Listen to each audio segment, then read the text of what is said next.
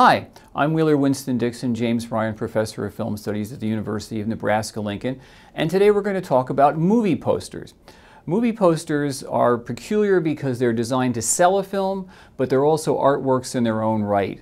And originally they were designed simply just to be thrown up in front of the movie theater and then disposed shortly thereafter. But the ones that have survived have now become works of art which command very high prices at auctions, up to $66,000, $70,000 a piece. So this morning we're going to take a look at a couple of really iconic movie posters and see what they look like. Some of the earliest posters are for Charlie Chaplin's films, Cruel, Cruel Love and The Circus.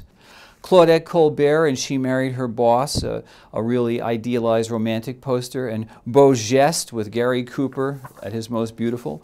Joan Crawford and Bette Davis featured prominently in things like I Live My Life and Jezebel. Marlene Dietrich in Ernst Lubitsch's Morocco and Angel, also iconic posters. Rudolph Valentino made an enormous splash in a film called A Sainted Devil, which shows his iconic personality at its most pronounced.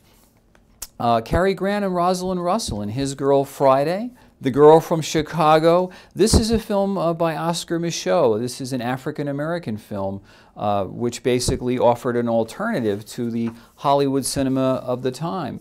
As we get into the 30s, we have Jeanette MacDonald and Nelson Eddy and Rose Marie, William Powell in The Great Ziegfeld, the fantastic murder mystery Laura, which has got Gene Tierney and Dana Andrews and Clifton Webb in his breakthrough role. More violent posters for the Humphrey Bogart vehicle San Quentin. The Man Who Knew Too Much with Peter Lorre, the brilliant Alfred Hitchcock film, also The 39 Steps. William Powell and Myrna Loy in The Thin Man. And Babe Ruth, starring in Babe Ruth Comes Home, a film which is about baseball. Some of the most iconic posters come from the 1940s. Things like Arsenic and Old Lace with Cary Grant. European posters, for example, for The Bicycle Thief, pushed a new level of reality into cinema, as did the one for Roma Città Aperta, or Open City. Many posters basically are art immediately. The ones for Jean Cocteau's films Orphée and Beauty and the Beast, La Belle et la Bête, created by the artist himself, become instantaneous art objects. But more contemporary posters, like ones for The Thief of Baghdad, The Red Shoes by Powell and Pressburger, Laurence Olivier's Hamlet, and the posters for horror films like Frankenstein Meets the Wolfman, Boris Karloff and Bela Lugosi in Black Friday, The Phantom of the Opera, the Scarlet Claw Sherlock Holmes films, not to mention Alfred Hitchcock's posters for things like Rope, Suspicion, Spellbound.